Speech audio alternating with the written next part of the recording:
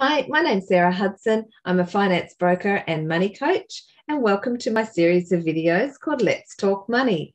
During this series of videos, I'll be interviewing various different women on their relationships with money, what they learnt about money when they were growing up, and how they feel about money and the future now.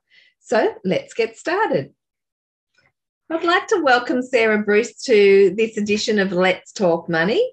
Sarah is a driving instructor, passionate about road safety and working with parents, NDIS clients, and older Australians. Sarah also has launched a new business called The Reinvention Strategist, a program supporting women who have lost their way and want to change direction and reinvent themselves. Sarah lives in Frankston, Victoria, with her partner and her two daughters. So welcome, Sarah. Thank you, Sarah, for inviting me. I've known Sarah for quite a while, but I don't know how many times we've met in person, but we've spent a fair bit of time over Zoom of late, meeting at various networking groups, which has been awesome. So I just wanted to ask you, Sarah, what do you remember about money growing up? I don't remember having a very good relationship with it. My dad was self-employed. My mum was a stay-at-home mum till we hit teenage years. But I remember we used to have fantastic holidays, and money was never an issue in terms of if we needed something, we just went and got it. But I was never educated around it, not even in high school, really. So when I used to get my first part-time job, I'd barely have the cash in the hand and I'd be at Southland the next day spending it. So I wouldn't say my earliest recollections were very good. But there was plenty around you when you were growing up. Yeah, there was never an issue there. Yeah, I was very lucky in that regard. Yeah, for sure. So what is one mistake that you've made financially that you'd like to share with us? Well, back when I was 18 and I got my first personal loan for my car, I didn't know what I'd signed. And I walked into the National Bank to get my little cheque to pay for my car. And they handed me a bank card. Remember the old bank cards? Yeah. Here's a credit card for you, $500 limit. Go and have some fun. Well, of course, I did the same thing again. Straight off to Southland and had maxed it out by the end of the day. Wow. Of course, when you're only an 18-year-old and you're not earning much, I think it took me between 6 and 8 months to pay off. What a fright you must have got with that. I did. And my dad tried to tell me, be careful, these can be dangerous. But I thought, it won't be that bad. It's only 500. And you don't understand the concept around accumulative interest that goes with that. So I think by the time I paid off, it probably cost me about $800. So after that, I cut it up. Oh, wise idea, wise. It was. What has been your most expensive, extravagant purchase? I can't really conclude a house or a car in that, can I? No, that's what I thought. I'd take out the house or car, something that was extravagant. For me, it would probably be after my marriage fell apart. I ended up with a crappy TV, so I went and bought myself a beautiful big flat screen TV. That was my extravagant purchase because I thought, you know what? He got the good telly. I didn't. I deserved to have something nice to watch. So yeah, I think it was probably a very expensive television. Well, we have all grown up with TVs in our house, so that's the sort of thing we want, isn't it? Yeah. Well, that's what I thought. It's cheap entertainment and I haven't got to worry about going out all the time. So that's definitely, it's still going strong, so that's good.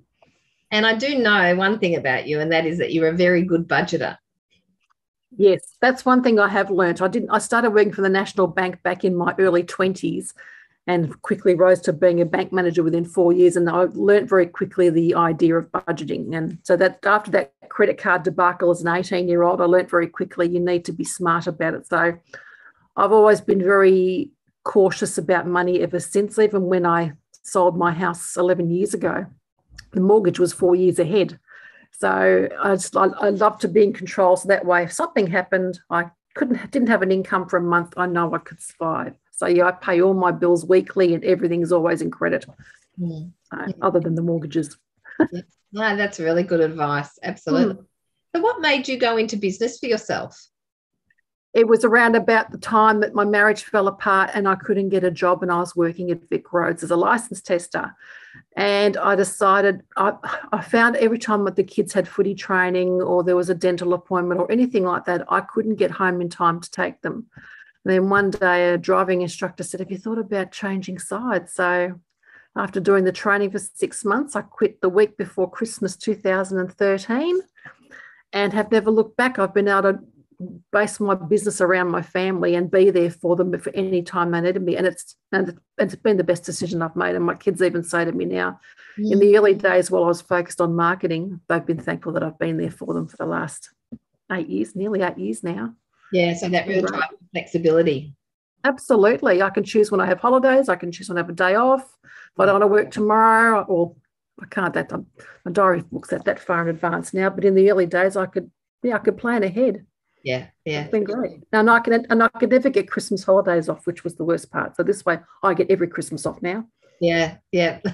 Love that. Love planning around flexibility. That's awesome. Exactly. Yeah. So my last question for you, Sarah, is what does financial freedom mean to you? Not having to be reliable on the pension when I retire. I know my mum's very comfortable and she's a full pensioner, but she copes. But I see so many scary stories of people not being able to afford their council rates or not being able to afford to fix their car if it breaks down. I want to have that financial freedom. So when I do get to my retirement age, I don't have to worry about those sorts of things. So that's what freedom means to me. Fantastic. I love that.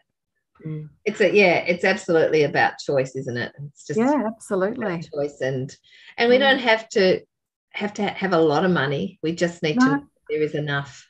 That's like you and I both agree. All we need is a tiny house and a little plot of land, and we're happy to live our lives out there. Absolutely. I think the sooner that councils start changing their view on tiny houses, and we can create communities for people to grow old together that aren't necessarily your standard traditional retirement villages, would just be amazing. Yeah, absolutely. Totally agree with that. Yeah. Well, thank you very much for being a guest on Let's Talk Money. It's been a real pleasure chatting with you, and I really wish you all the best with your new business. I think that's just such an incredible thing that's so well needed out there in our communities today. Yes, I'm very excited about the future. I can't wait to launch or to grow the business. That'd be great. Absolutely. Thank you again. Thanks, Sarah.